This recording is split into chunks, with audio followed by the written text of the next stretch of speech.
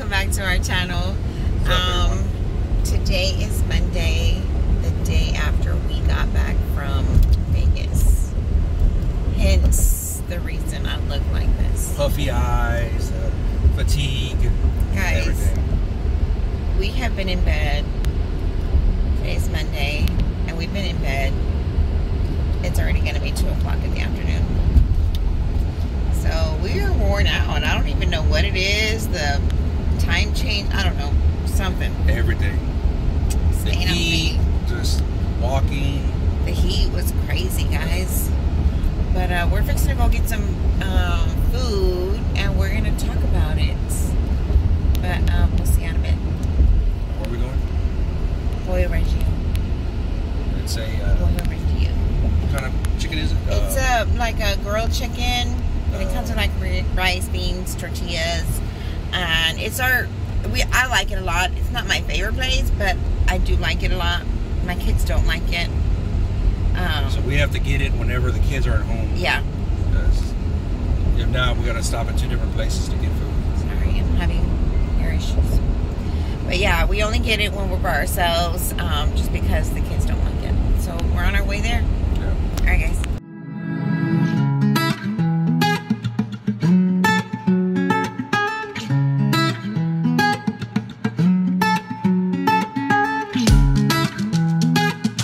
Hey guys, welcome back. We finally got home for Reggio. I'm excited! Because we never have this, guys. Never have this.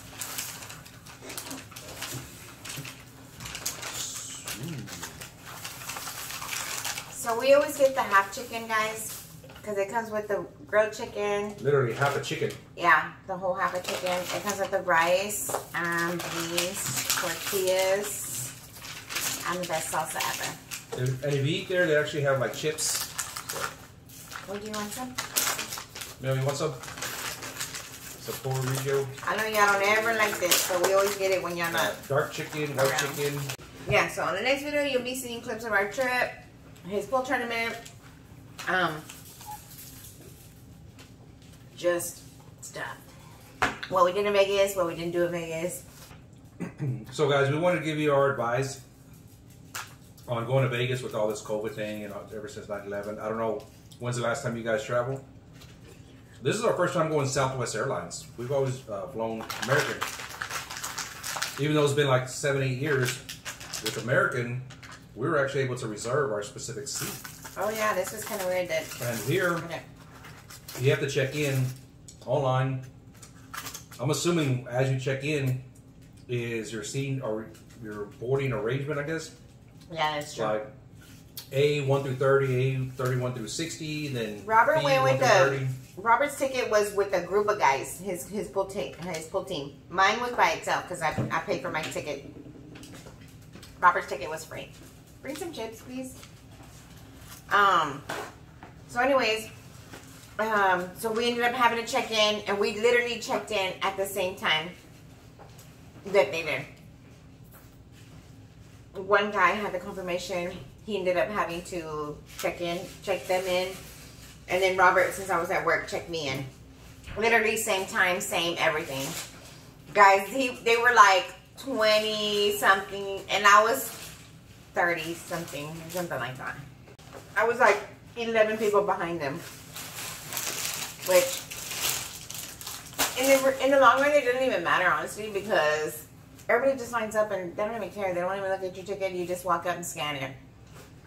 So basically, it didn't even matter where you were at.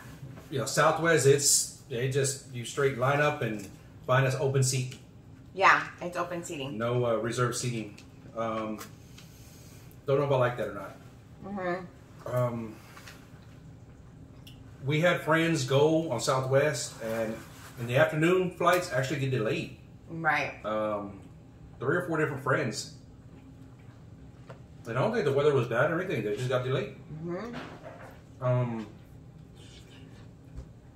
If you haven't been to Vegas yet, they've got a new monorail, which I thought was really cool. It's off the strip, but it connects MGM, the Links, Westgate, Sahara. That new convention center they have, it stops there too.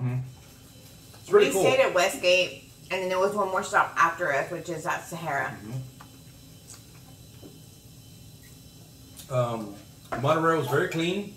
They Every clean 9 it every minutes. trip. Yeah, every 9 minutes it'll come around. Go northbound and southbound. And you buy basically a little pass to go through the gate.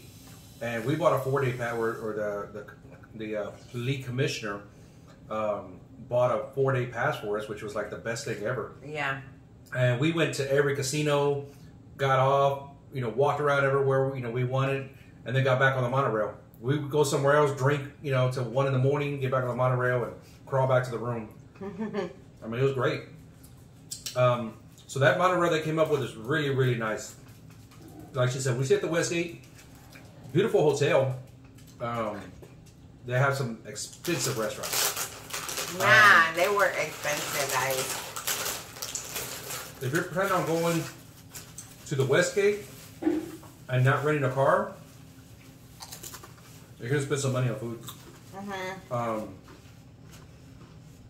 They have great food, great restaurants, but they got like a Nathan's hot dog, foot long, We have to 14 put bucks. Derek. I think it's 14 bucks for a foot long hot dog. 2 slices of pizza, guys. Not even like the big jumbo, just 2 regular slices of pizza, 11 bucks. And that's probably the cheapest food you'll find. They had a croissant, very good croissant, sausage Man, egg, it was really good. but it'll run you about 14 bucks. But that's all inside the hotel. Tables themselves at Westgate, craps tables, roulette tables. I didn't find any table that was lower than a $15 minimum. Oh, yeah. So anybody gambling, I don't know if you're looking for a $5 minimum or $10 minimum, but Westgate, the whole time, Tuesday through Sunday we were there, all I seen was $15 minimum. We're actually planning another trip for Xavier on his birthday in April. And so we're trying to get like different ideas what we could do with them, and because it's going to be him and all his friends that are going. And we are sponsoring. So we kind of figured probably going to stay at the New York or MGM. That side, one, we're on the strip already. But 2, that monorail connects to the MGM. So we can just take the monorail to the other casinos that we did last time, the Links, Convention Center, Sahara. I mean, all those. So we don't have to take a bus. We don't have to take an Uber. We don't have to take a taxi. It's a lot cheaper. And like I said, guys, we did a 4-day pass for 36 bucks, and we use that thing probably 6 times a day. But yeah, so us planning a trip with the guys. We're trying to think of what's gonna be fun for them. I mean, Vegas is already fun. But the only thing I can suggest is don't be there too long. We were there Tuesday through Sunday. That was a long time. But literally, if we were there maybe 2-3 days tops, would have been perfect. I think by Thursday we were ready to come home. Yeah, we were ready. Overall, the trip was fun. It was nice, honestly, because his part of it was free. Also, if you go to Vegas, if you have time, go to Fremont Street. Huh? Old Vegas. Oh, Vegas. I know they call it Old Vegas, but man, it's nice. Outside, the little walkway, kind of scary. You're walking down the alley but once you're on the main strip or whatever, where everything's going on, it's nice. I like it better than the actual strip. Yeah. There's more going on, and yeah, I like it a lot better. Where the taxis drop you off, it's in the alley. Yeah. So. And prices there are cheaper. Gambling, food, everything. They'll have special like prime rib and shrimp for like 12 bucks. They have another prime rib for like 18 bucks. Like I said, a lot of the gambling was a lot cheaper. Wigs, some little restaurant. I compare it to like a Denny's or IHOP or something. But man, I think we got out of there for like 40 bucks with both of us. That was cheap. That's guys. everything, tip and everything. Yeah. One of the cheapest meals I paid the whole time we were there. Yeah, so we had steak there and everything. It was good. Yeah. Best restaurant we went to? We went there for a breakfast. and it's called Favorite. And it's going through the Lynx Hotel or Casino. Is that what the name of it? You got to go through it to get out to the street or whatever. And there's like a long walkway. It's off of Vegas Boulevard. Bunch of restaurants, little things to do here and there. They have an ice bar. That was pretty cool too. Mm-hmm. Especially because it's freaking hot, guys. Hot. So being in there, I'm sure everybody would enjoy it. But the place we went to was called Favorite. Guys, they had the best steak and eggs. $15. $15. We were like, it was like a New York strip. With eggs and toast and papas and like, it was good. Very good. Steak had a lot of flavor. Mm-hmm. I like mine medium, and it was actually cooked medium. Which is rare because a lot of people don't know how to cook medium. Right. And they made it medium. There's a place down the street from that one called Maxie's. Maxine's. Guys, Maxie's? Don't. Maxie's? I think it's Maxie's. It was hot. Don't waste your time there.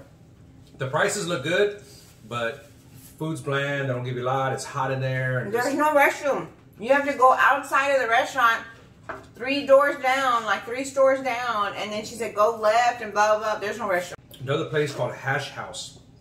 Now, they say there's one here in Texas. But we're actually going to try it here because the line over there was an hour and a half wait. Every day we went by just to kind of check. Every day was packed. I mean, I've heard good reviews on Hash House. Food looked good on the pictures. Mm-hmm.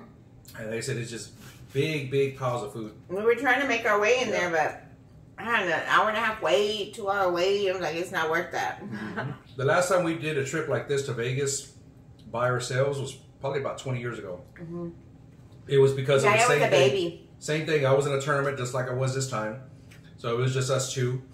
And we went again 8 years ago with the kids. So that one wasn't the same. Uber, they start at $3.50 right from the get-go. Taxis. That's just where they start. Yeah, taxi. That's just you sitting in there. Yeah, that's just you sitting there telling them where you want to go. Mm-hmm. If it's 3 or more, I think they'll do a flat rate depending on where you go. Because when we went to the airport, it was a flat $27 for us. So the guy didn't charge per mile or whatever they charge by. But those are your 2 biggest things: transportation and food. And then what you're going to spend on gambling too. Then that's the next thing. Like I said, a lot of slots, a lot of tables, $15 minimum, $25 minimum. They have some 25-cent slots, but you got to look for them. They have the penny slots, but. Or if you do any kind of tables, stuff like that, you're probably going to be better off being on the electronic game. Because those are cheaper. Now, we do roulette. And we actually found, even though we're staying at the Westgate, we actually found that we enjoyed the machines better at Treasure Island. Mm-hmm. And that and then the bartenders or the waitresses keep coming by. Mm-hmm. Keep bringing you drinks. I mean, as long as you're playing, they keep bringing you drinks like nonstop. Yeah. We were getting wasted just on shots. And just playing. So it was a good time. A lot of people say, no, you gotta go outside the hotel to win. And when we left, we went straight to Treasure Island and we started winning over there, so which is good. We ended up so when you're walking through the hotels, guys, there's people that selling, and I know everybody's gone through this, timeshare. So we were walking, and actually Robert's match was at 9 o'clock in the morning. And then he was going to have another match at 9 o'clock at night. So we had like 12 hours to spare, like to waste time. And so we were walking back to the hotel, and all of a sudden someone stopped us and said, hey, do y'all want some free gifts? Do y'all want this and that? And of course we get suckered in. We're like, okay, let's go check it out. Let's go see what this is about. And so they're like, okay, you're going to get free lunch. You're going to have... we're going to give you a $100 visa. We're going to give you $40. We're going to give you a 4-day, 3-night stay wherever you want to go. Lodging, free lodging. You have to pay your way there. Yeah. I'm like, okay, let's see what this is about. Guys, don't get suckered in. Do it for the free gifts. Keep saying no, no, no, no, no. Stand your ground. Mm-hmm. They want to walk you around. They want to, you know, they have a presentation to do. That's their job. So that's their, you know, that's what they're getting paid to do. Which, more power to you. That's your job and that's what you like to do. The lady that was with us, she was real cool, real laid back, real nice. We kind of told her, you know, like, no, it's not going to be an option for us. It's not. She still had to do her presentation. She still had to do her thing, which was fine. That's her job. At the end of the day, we walked out with those free gifts and us saying no. I mean, of course, they do try to sell you the timeshare. I think it started out like $700 something a month. And you can go anywhere. You could do this and that. You could, whatever. And so it went down to $300 a month. No, it's not. It's not good. It's not.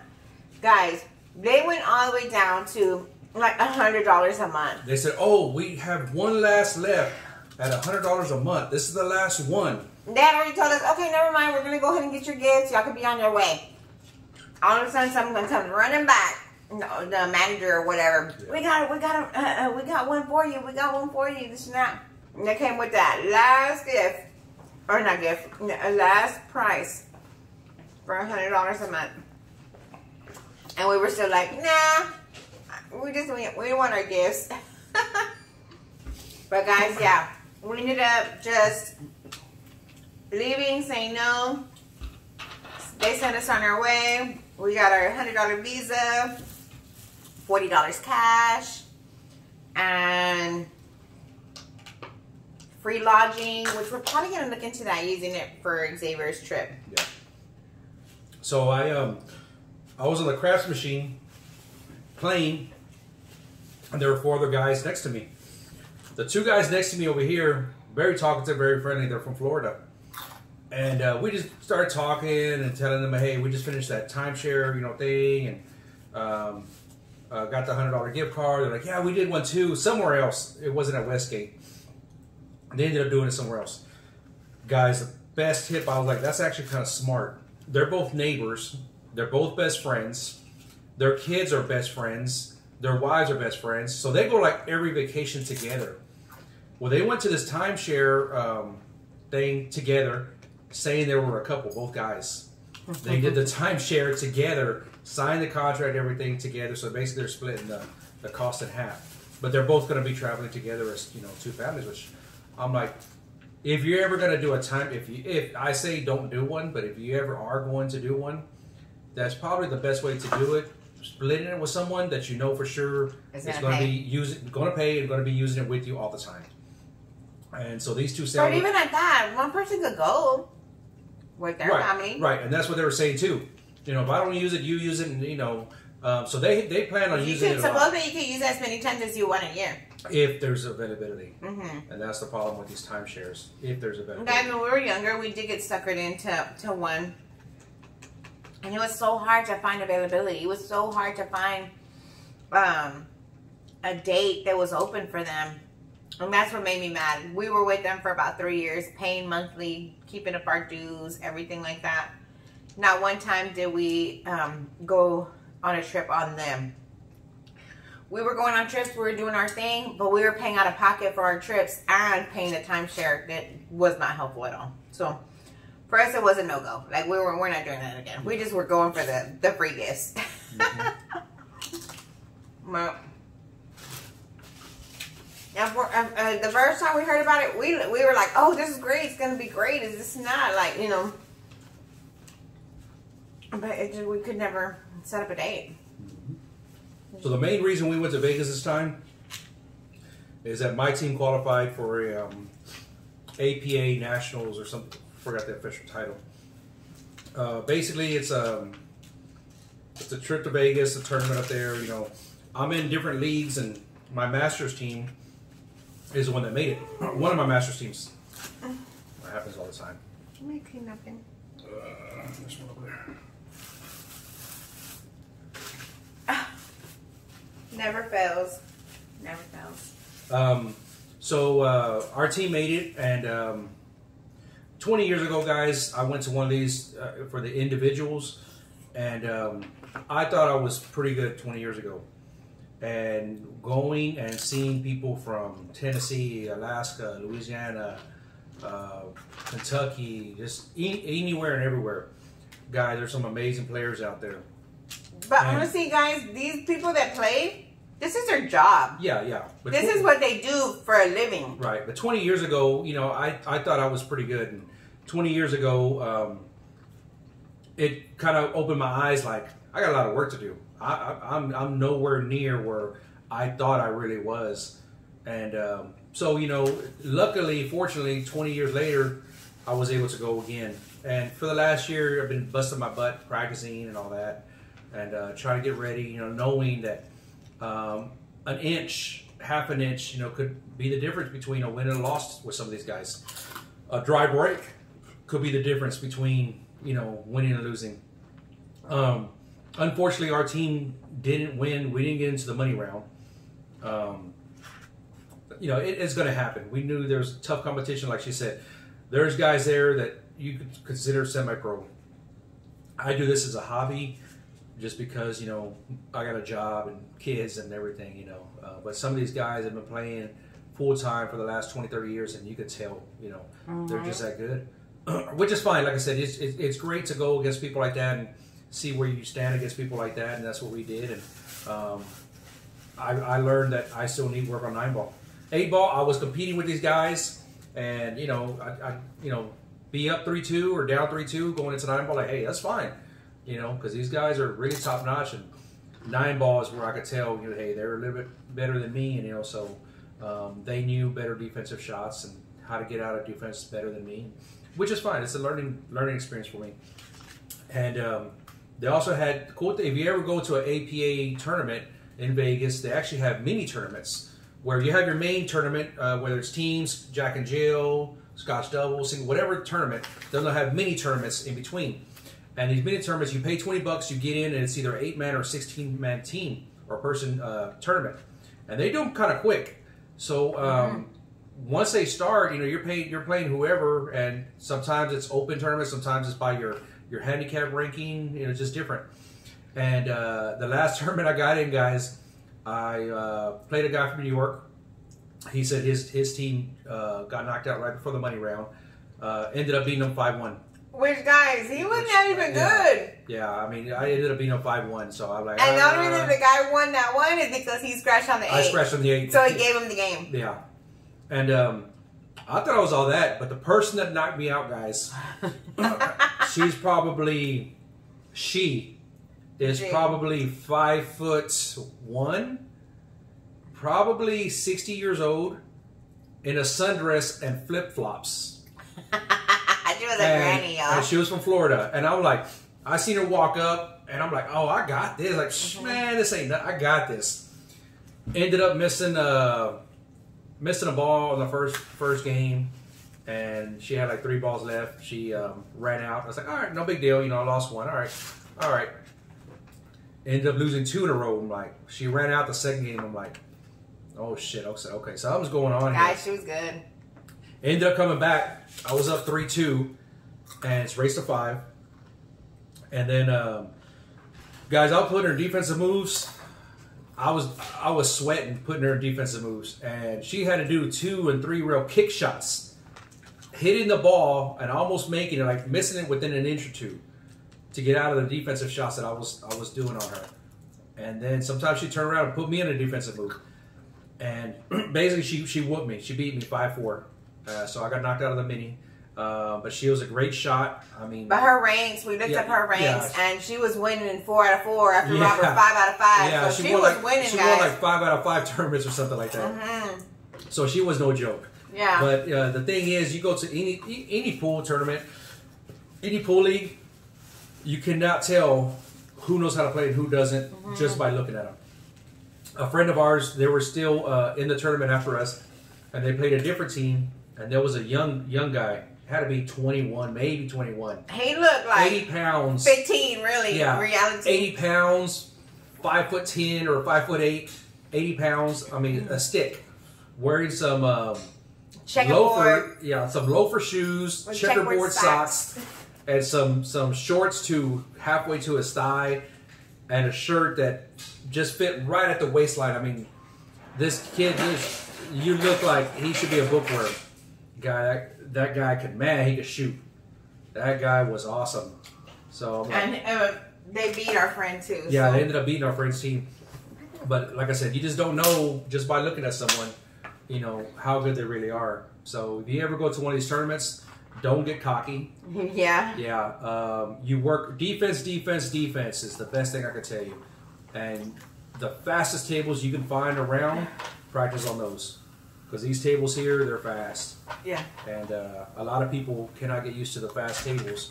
And so they're hitting the ball and it's just going everywhere. So you have to learn to adjust on that. But that's the best advice I can give you. Like I said, it was great going back. I can't wait to go back again. Shout out to our commissioner, David and Allison Miller. Man, that family there is the best. Mm-hmm. They help pay for the trip and the tournament and hotel and everything. I mean, what they're doing for our league, I mean, I cannot thank them enough. I mean, these people. Very nice, guys. Very nice. Every team that showed up, they were taking them out to a nice Italian restaurant on them. Guys, it was like a 4-course meal, like wine and salad and soup, and then your entree, even a cappuccino at the end. I mean, it was really nice. They even paid for me. They didn't have to because, you know, obviously I was going to pay for myself, but they even paid for spouses. Yeah. And they even got monorail passes to for the spouse as well. Yeah. But very nice people, very nice. They're doing a lot for the league, which there's not a lot of people out there that would do that. They would usually just pocket the money, but they are putting all the money back into their players, back into to their league. The league. Yeah. So awesome people. Mm-hmm. Yeah, this wouldn't have been this great without them. Mm-hmm. I mean, that family there, like I said, they did a tremendous amount for us, and I cannot thank them enough. Yeah, for sure. But with Xavier at his birthday, it'll be kind of fun too. Yep. But thanks a lot for sitting with us to talk about our Vegas trip, and guess we'll see you on the next one. Bye, guys. Bye.